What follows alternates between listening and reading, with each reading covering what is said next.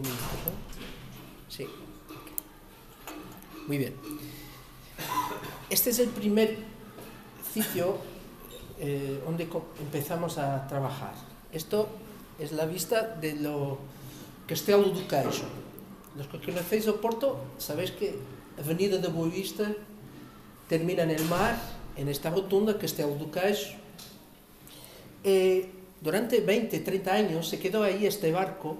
Esto es una de las memorias de infancia que teníamos, bajar la Avenida da Boa Vista al mar para ver este barco que se quedó ahí, Tolán se llamaba.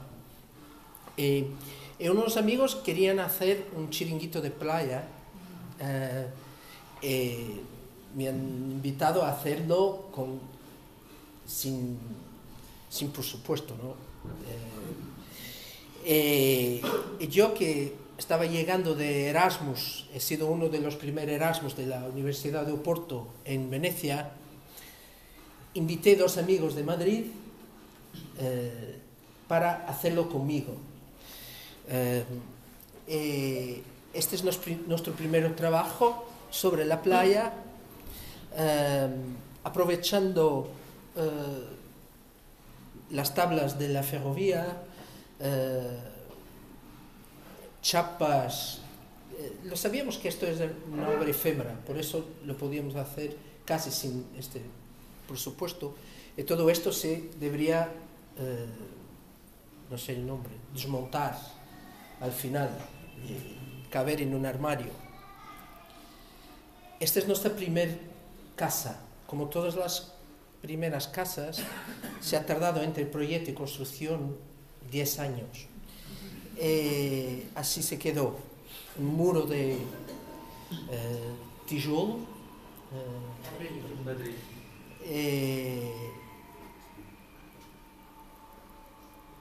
Este es el primer gran trabajo de recuperación y restauro que hicimos, las cubiertas del Palacio de Bolsa de Porto, que es probablemente el monumento más visitado de Porto. Es un trabajo de restauro totalmente invisible. Hemos quitado, estas son imágenes de la recuperación, hemos isolado, quitado, hemos sobre todo quitado las mierdas que hicieron durante todos los años 80, 90 sobre los edificios. Hicimos también trabajos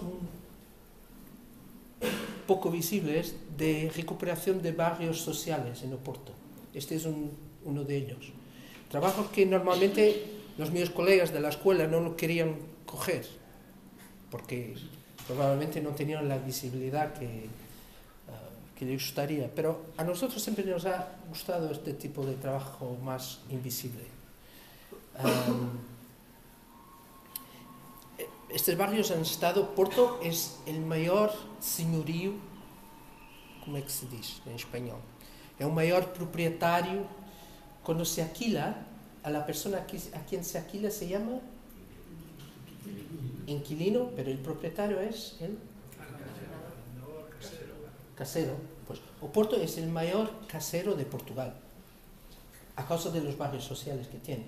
Es el mayor propietario.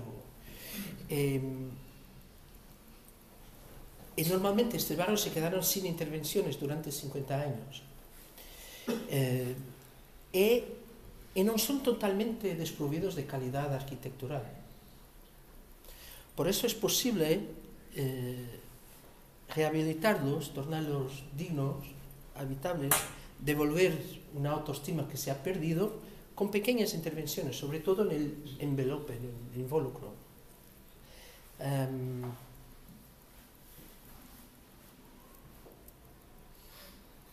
Este es un otro, antes y después.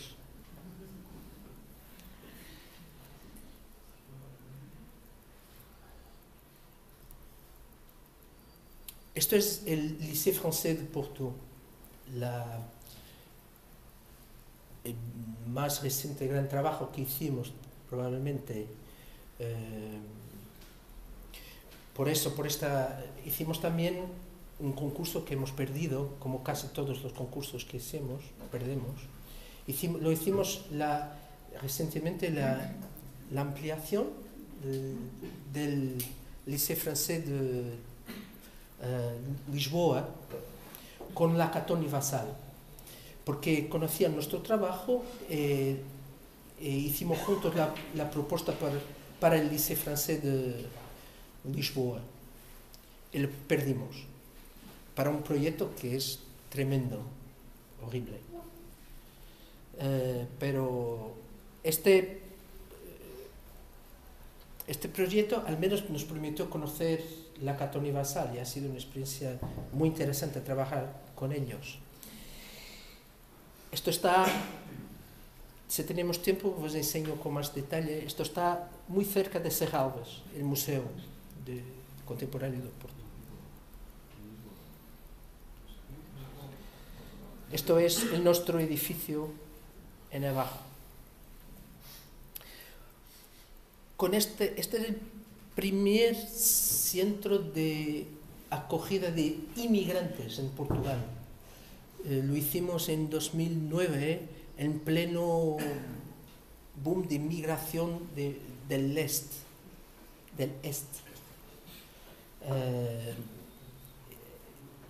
Hemos sido finalistas en el FAD con este.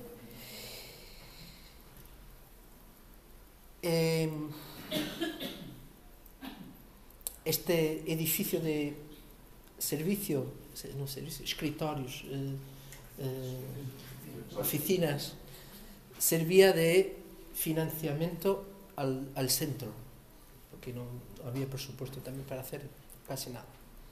Y esto esta es la entrada del centro. Tiene cuartos de emergencia, se puede comer, sirven 200 refecciones al día. Este es el Jardín Botánico de Porto, la recuperación, que ha sido un trabajo muy interesante.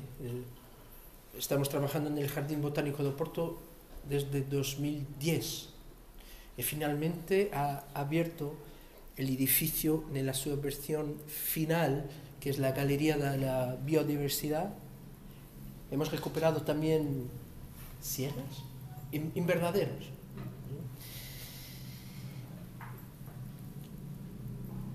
Con este edificio hemos ganado el premio João de Almada de rehabilitación de la ciudad de Oporto.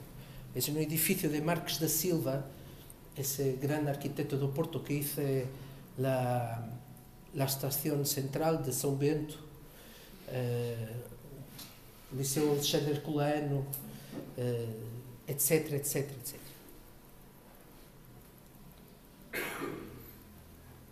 Y finalmente hemos sido invitados por el alcalde de Oporto para hacer la rehabilitación del mercado central de Oporto, Bullão. Esta manzana, ¿sí? Absolutamente increíble, con quien toda la gente de Oporto tiene una relación de estima, amor, odio. Toda la gente tiene una historia particular con este edificio. Y esta es una imagen de nuestra propuesta sobre todo, después os puedo también explicar, ha habido ya 4 propuestas, 4 proyectos de ejecución se hicieron ya para este mercado en los últimos 30 años.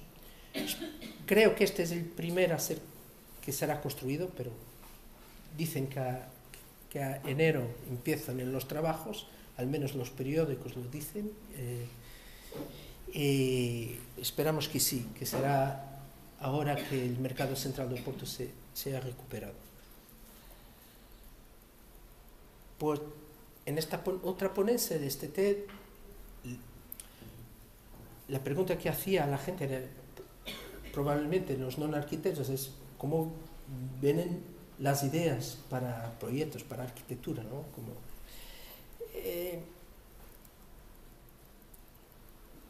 En este caso, por ejemplo, para hacer esta capilla, que estaba ahí del ángulo más oscuro del jardín, más inaccesible, nos pareció, era la capilla existente a la izquierda, nos pareció muy evidente que se tendría que anular ese córner, ese ángulo. Por eso la idea de un espejo era muy obvia, muy evidente, muy fuerte. Teníamos también en mente sobre todo lo que Eduardo Sotomora había hecho en la Casa de las Artes en Oporto en los años 90, su primer gran trabajo, los muros. Nos pareció que esto estaría bien porque tenía por un lado el lado simbólico de un espejo, y nos agradaba mucho esta idea de uno se mirar al espejo antes de entrar en un espacio sagrado, pero también este absurdo de anular la presencia de un espacio sagrado, habitualmente un marco en el paisaje. Así lo hicimos. Esto, como imagináis, lo hicimos con 50.000 euros, casi nada también. Fuera, es muy interesante ver que la vida cambia y continúa, y, por supuesto, como todo lo que hacemos ya está pensado, descubrimos que alguien desde a 40 años que lo está haciendo y lo está pensando, 2 años después, cuando Dan Graham se fue a Porto a hacer su muestra, hizo su pequeño pabellón en Segalles. Claro, él lo estaba ya pensando y trabajando hace 50 años.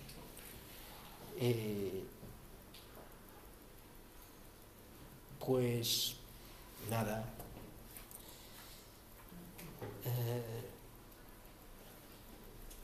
sin saber lo copiamos.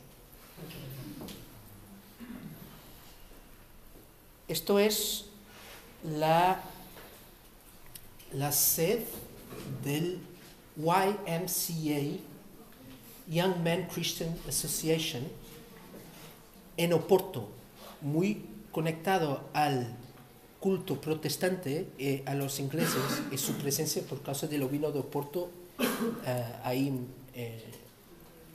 en Oporto. Estas son imágenes antiguas. Por supuesto, hemos encontrado el edificio no en este estado, bastante más descualificado, pero 2 franceses que querían transformar esto en una pequeña industria textil hace 10 años más o menos en Oporto, antes de este boom turístico y de esta invasión también de franceses en Oporto, los hemos convencido a no destruir el edificio totalmente, porque había mucho de aprovechar.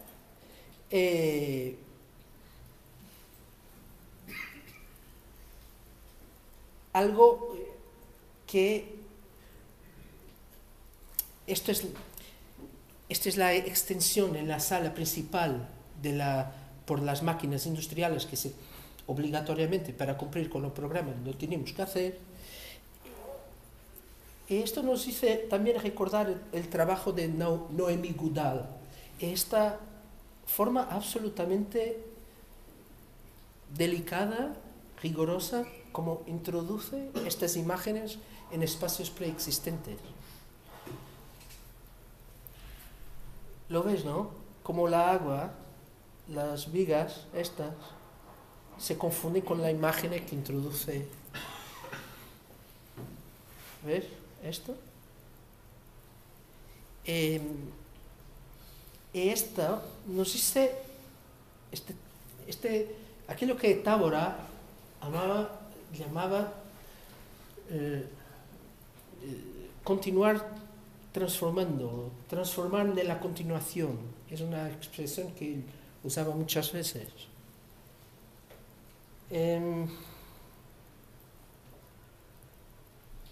Esta imagen me gusta mucho porque de verdad, no es imposible estos espacios tener una nueva vida, a veces imposible de prever. 50 puestos de trabajo en una función que estaba, como imagináis, a salir de los centros de Porto. Este es un otro proyecto para un centro universitario en Coimbra, una casa de arte nueva de Coimbra.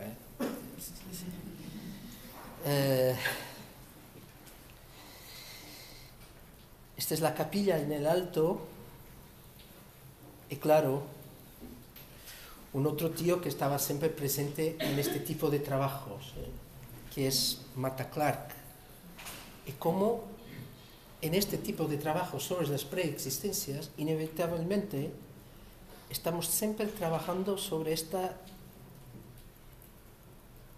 nueva y posible idea de un límite o non límite.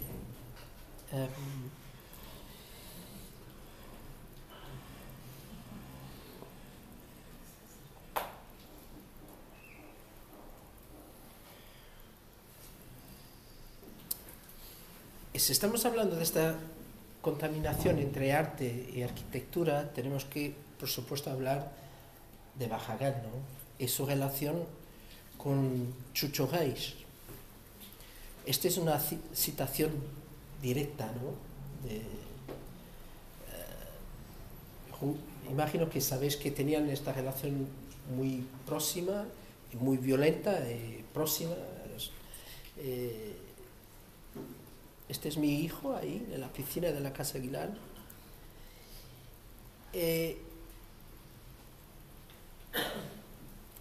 Aquí también lo hicimos con Luis, este amigo, en esta casa, también en el Jardín Botánico de Porto, señalando la entrada de la casa con esta escultura.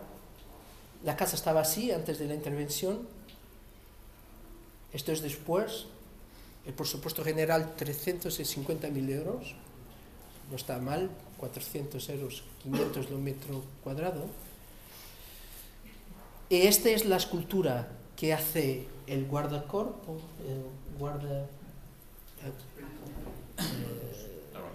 la barandilla, y también es la pieza que sale al exterior para señalizar la entrada de la casa.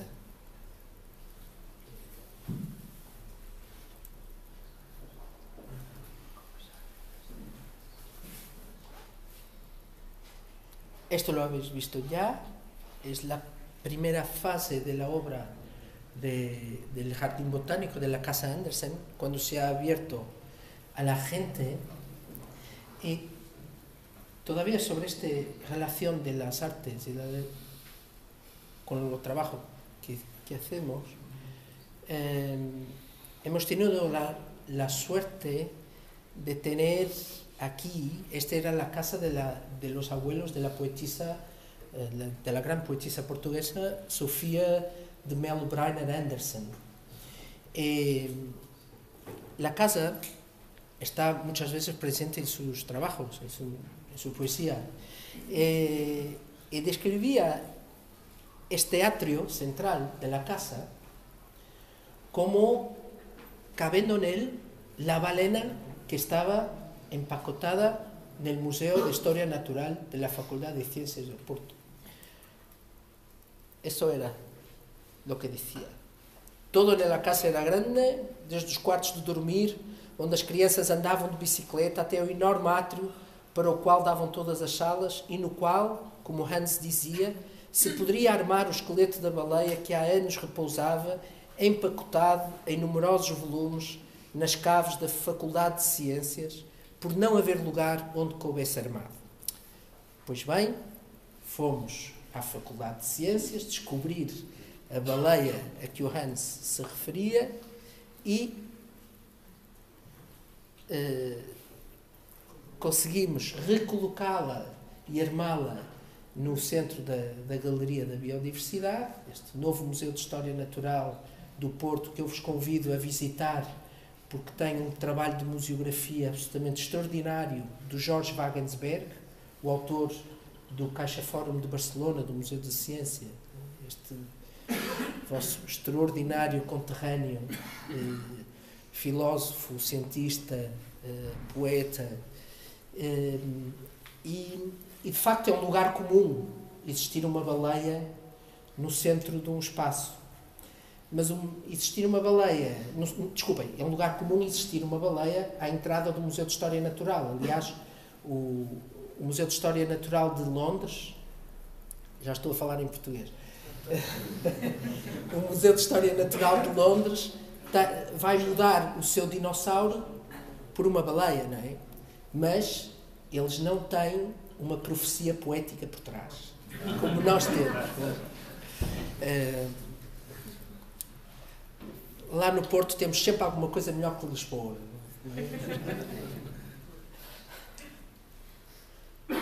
Esta é a inauguração da casa, precisamente com a leitura e com a encenação desta... Pronto. Y con esto hice la primera parte de la ponencia, como una breve presentación. ¿Tengo más 10 minutos, un cuarto de hora? ¿Sí? ¿Sí? Pues...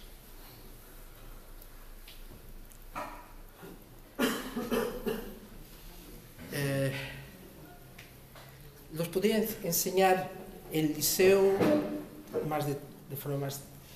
También el mercado, pero no voy a hacerlo. Voy a enseñaros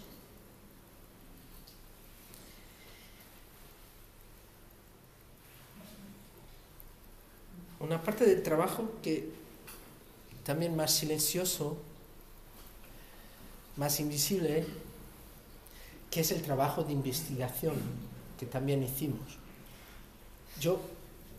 Vivimos un momento un poco raro ahí en la escuela de Porto, os tengo que confesar, porque yo enseño ahí desde 2005 y se vive una atmósfera de tensión, polarización, fisura entre los prácticos y los teóricos. Algo que nunca en mi vida imaginaría que pudiese acontecer.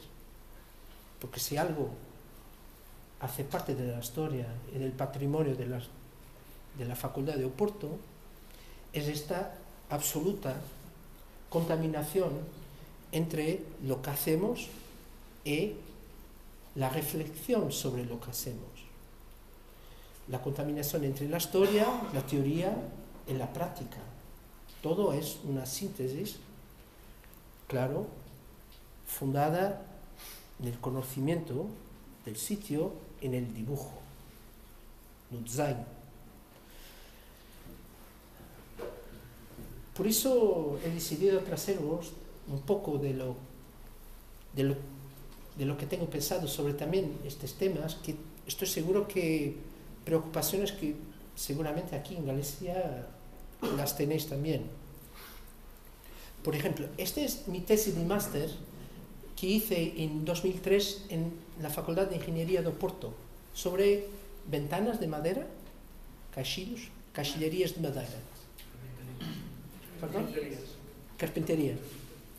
Este é o problema de la desaparecimiento de la erosión total a causa de los reglamentos de todas estas ventanas de carpinterías de madera que están y que son un patrimonio que están desapareciendo y que son un patrimonio único y que hace parte de esta imagen que todos conocemos, ¿no?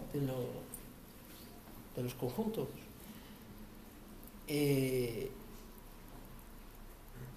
A mí aquí lo que increíble es la capacidad con lo mismo sistema de adecuación a la preexistencia. Y aquí lo que esto tiene ya 10, 12 años, ahora es mucho peor, ¿no?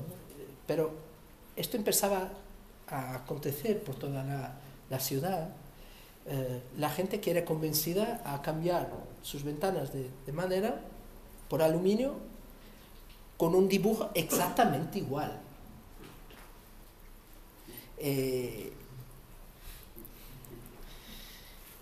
Muy interesante también como la misma ventana, la misma carpintería hace este pasaje para lo moderno, con los mismos componentes, con los mismos elementos. Estas eran las cuestiones que ponía en este periodo, en 2003, hace 15 años casi. Esto no hace parte un poco de la historia, no os voy a... Esto es el lot, lo llamamos la casa burguesa de Porto, ¿no? Que se repite a las centenas, a los millares por la ciudad, y que es la base de la construcción de la ciudad, muy basada en la casa georgiana. Esta es la ventana en estudio.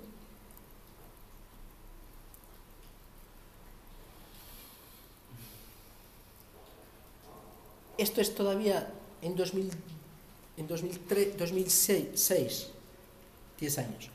En 2006, la presencia de ventanas de madera, por ejemplo, de la calle Padre Luis Cabral. Esta era todavía la cantidad de ventanas que existía. Y estos eran los reglamentos aplicables a las ventanas. Y claro, este es el invito a la sustitución.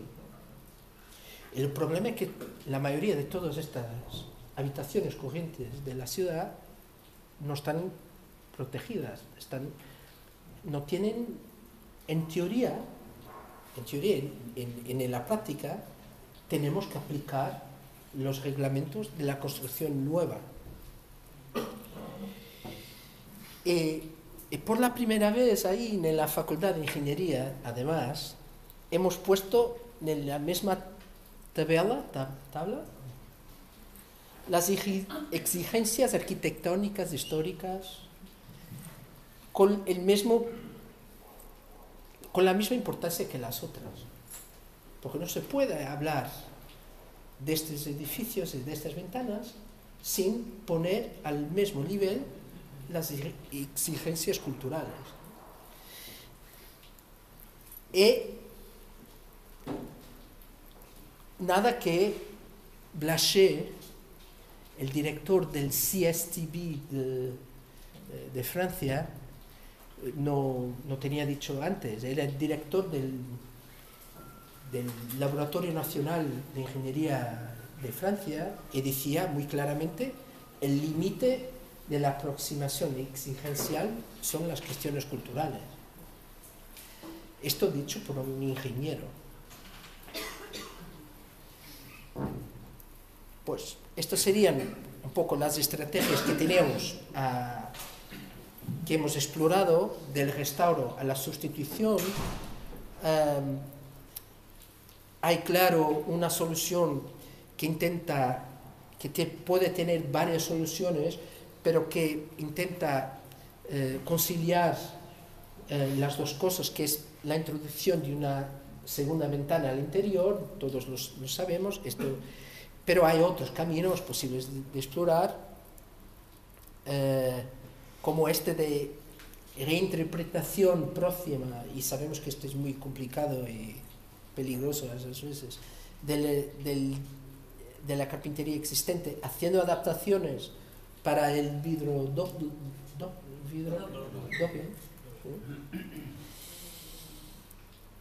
Pero también el año pasado, la tesis esta está disponible, si ponéis Nuno Valentim, rehabilitación de caixilharias, van derechos a la repositorio abierto de la Universidad de Porto, está ahí disponible para descargar.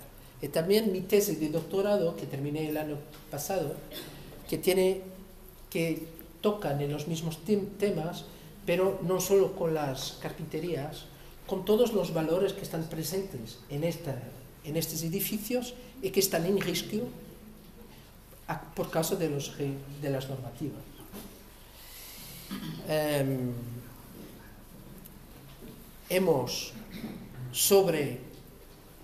Estos son prácticas nuestras, trabajos nuestros sobre patrimonio que lo llamé corriente, non clasificado, non protegido, pero son trabajos de rehabilitación. Hemos elegido 7 para trabajar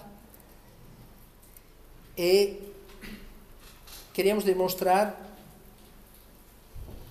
pues, de una parte se puede decir que es un manual de buenas prácticas que no cumplen la normativa para salvar valores que identificamos.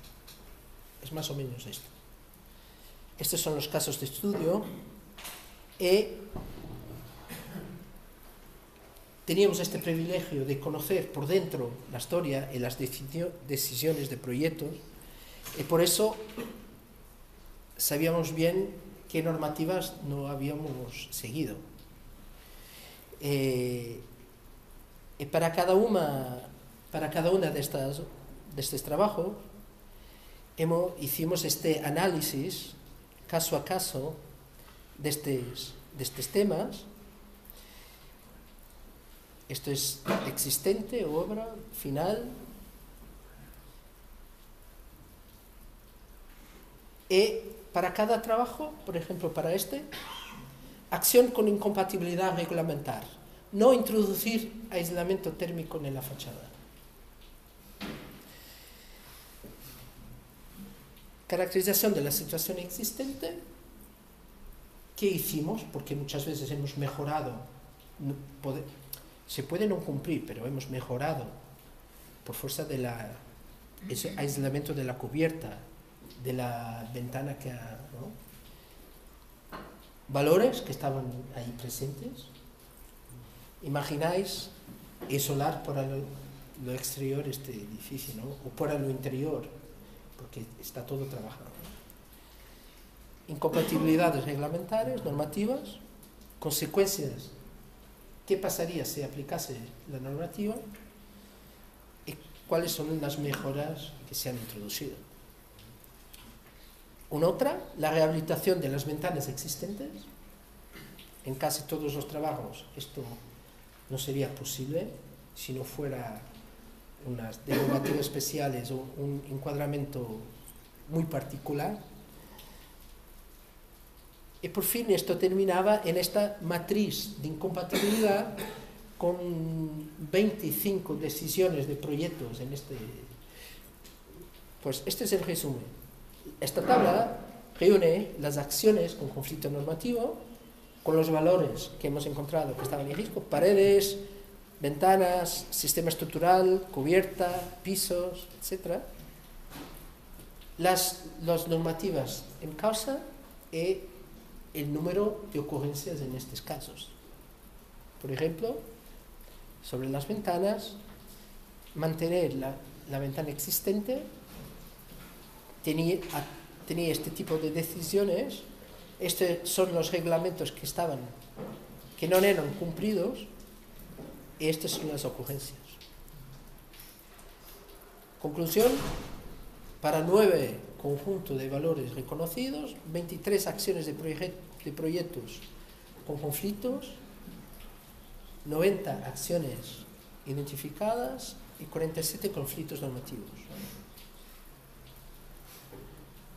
Pero lo más interesante de todo esto es que cuando analizamos los valores que estaban en causa y que serían destruidos, vemos que son sobre todo las paredes interiores, las escaleras y los pisos que en un cumplimiento lineal de la normativa venían abajo. Quiere decir, tenemos una normativa que invita al fachadismo. Está toda la gente hablando del fachadismo como algo, pero la nuestra normativa es la primera, y creo que en España es lo mismo, porque sé que están trabajando, Eduardo Aroja está trabajando sobre un documento de adaptación del Código Técnico Edificatorio a la rehabilitación, y no sé por qué que no sale, está para salir hace varios años, de lo que pude hablar con los colegas del Ministerio del Fomento y de Eduardo Aroja, no sale, no se comprende por qué. Probablemente porque el lobby de los aislamientos térmicos no lo permite, ¿no? O algo así, no sé.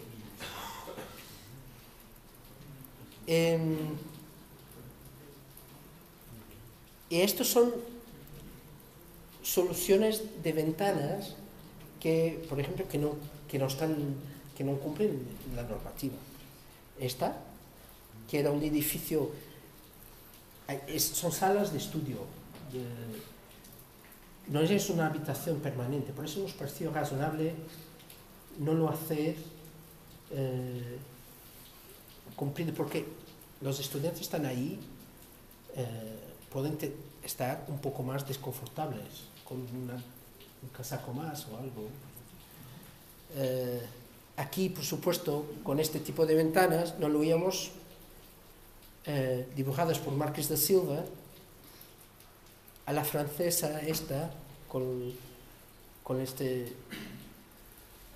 Además, es muy interesante pensar que, por ejemplo, con vidrios simples, si hacemos bien las cuentas, por todo un año, los gaños térmicos del invierno, en días de sol, que hay muchos en Porto también, si podemos usar la portada exterior, si hicimos las cuentas a lo largo de un año, es interesante las conclusiones que llegamos.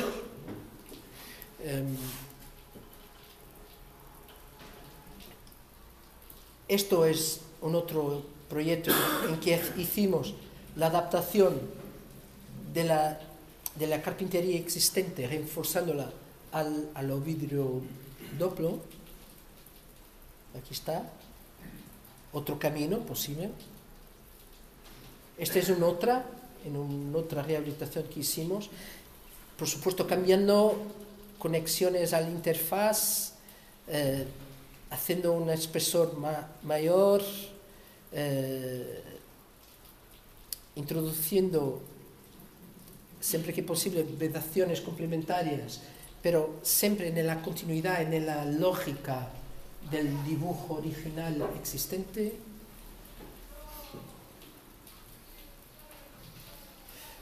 Y esto es lo que más me interesa, es que, por ejemplo, en otra casa burguesa de Porto, hemos ganado una mención el año pasado con esta casa, porque la rehabilitación de esta casa ha costado 150.000 euros, 200 euros el metro cuadrado, 200 y poco. Era para un casal joven, que no... A la fachada, la rúa la dejamos así, esto en imágenes del interior, pero para la fachada por Terdós, posterior, sí, tenemos una otra estrategia.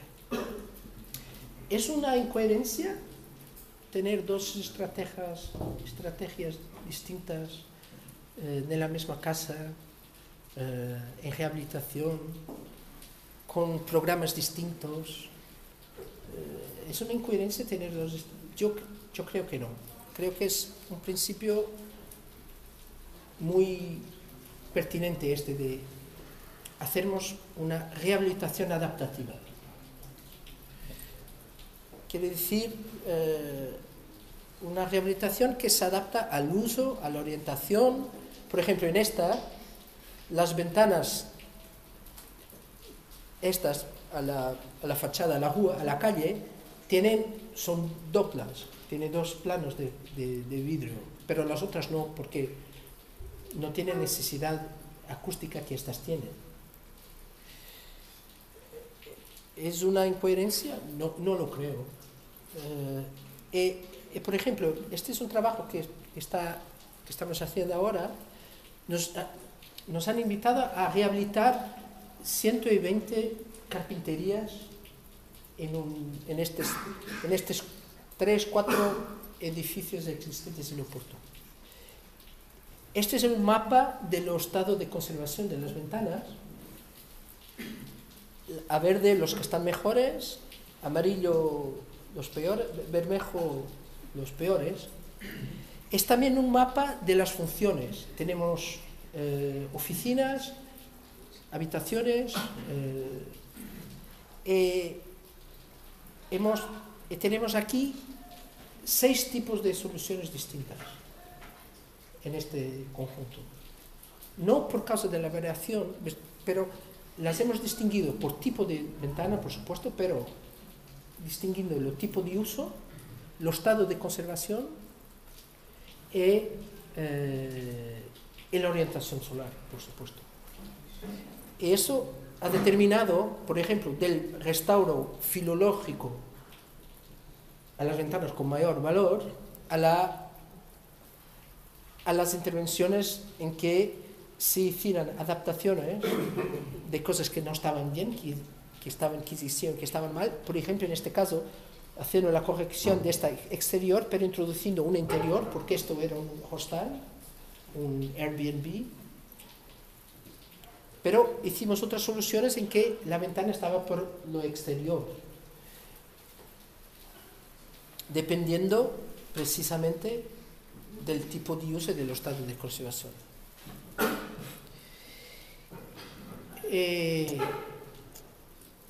Creo que basta, son 9:30. Voy a quedar por aquí. Tenía la posibilidad de, en una otra oportunidad, de enseñaros el mercado central de Porto o el liceo francés, pero nos quedamos para otra oportunidad.